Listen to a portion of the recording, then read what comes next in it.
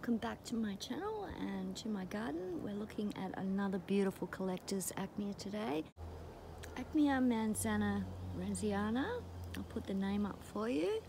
And it's growing here on the eastern slopes of Australia, and its origin is it grows on the eastern slopes of Ecuador. So it's doing very nicely here. This is the red or orangey red form, and there's also a pink form.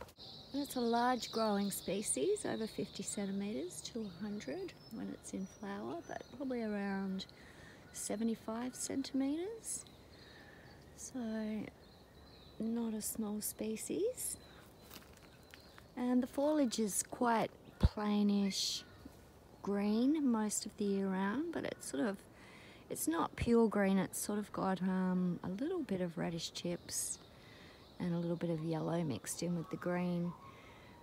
But yeah, not variegated, and there's quite a few variegated plants around here. There's one in front of it, a clump of forget-me-nots, and then I've got a big variegated Aechmea right next to it. So if you're seeing any variegated leaves, they're not from the Manzanaresiana, it's from a different plant.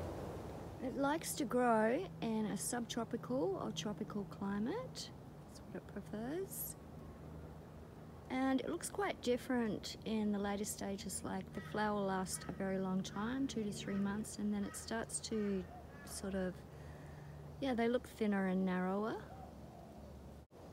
And the leaves are very stiff and upright, and they have small spines. So if you're in a subtropical or tropical climate, it does really well in the ground as a landscaper in the gardens. And I've got a lot of Blanchetianas and things flowering around. I want to take you for a walk around now to look at some other plants. This is my epiphyllum, and the first one I've ever grown. Again, it's not a very pretty plant when it's not in flower, but the flowers are huge. They're like the size of a dinner plate, 24 to 25 centimeters. Magnificent, beautiful flower. Not of Bromeliad, but I brought it from the Bromeliad show plant sales when we went that time. You may have remembered seeing a little plant there with a picture, and that's what it looked like and turned out to be. So that was a magnificent surprise. And now we're looking at a Guzmania Britta, beautiful, stunning one. I want to show you it in 2 stages of flowering. So first of all, it comes out in this striking, bold, beautiful orangey red color all over. And you would think perhaps that's going to be it. That's its stage of flowering, but no, there's going to be a second stage where it's going to open up with smaller yellow flowers inside. It's absolutely stunning, this Guzmania, and it's a large, bright, bold, long-lasting, beautiful with the 2 stages of flower. So it is a good value one. I love this one in the garden. It's absolutely stunning. Next up, I want to show you a Neoregelia. I haven't shown you before. Neo Mauve Star, absolutely stunning this year. Because of the El Nino, we didn't have a lot of sunny days, and now that the sun's out, it's just come out absolutely coloured up, beautiful in flower. So that's a beautiful Neoregelia Mauve Star to have. And then behind that, I have Neoregelia Birdrock. And it is stunning. It gets those white edges, pink centers in flowers, just a stunning, beautiful plant.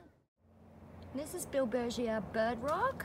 While we're on Neoregelia birdrock, I want to show you billbergia birdrock. Absolutely stunning when the light catches it. Just the most deepest, reddish, beautiful color. And then what else? Aechmea Harvey is flowering a lot. I've got a couple of those. One's under the shade next to a fasciata, and one's in a bit more sun. Freckles, Aechmea freckles, and then I want to go through around the side and have a look at the heleconias and have a look at the Lobster Claw. It is really looking good this year. Heaps of Lobster Claw flowers, beautiful.